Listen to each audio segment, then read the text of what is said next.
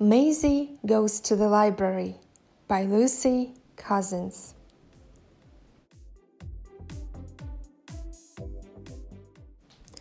Maisy likes going to the library. How lovely to look at a book in a nice, quiet place.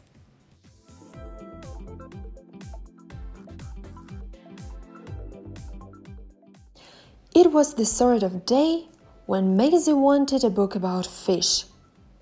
She found a flappy book about birds, but no fish. She found a shiny green book about turtles.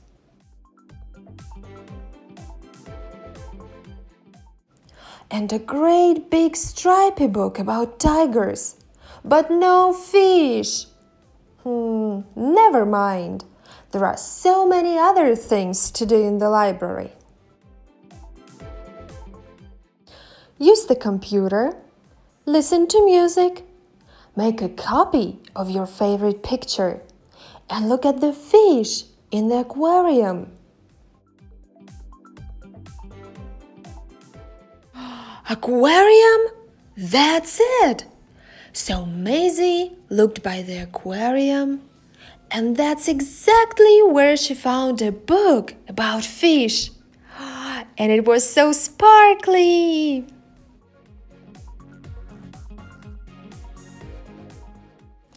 Maisy settled down to read in a quiet corner.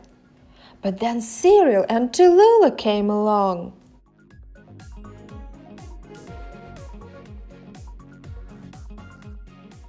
And started laughing at Tallulah's funny face.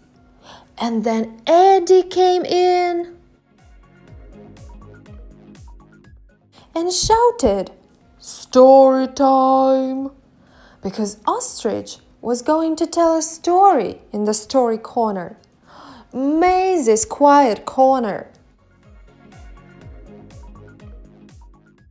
There was an old woman who swallowed a fly. Charlie started laughing. She swallowed a dog to catch the cat. Then everyone started laughing. Woof, woof, meow, meow. And they were still laughing when they checked out their books and went outside to play. In the park, Cyril and Charlie pretended to be the old woman and her dog. Woof, woof. Tallulah meowed like a cat. Meow, meow. And Eddie neighed like a horse. Neigh, neigh. And Maisy? Maisy read her sparkly book about fish in a nice, quiet place.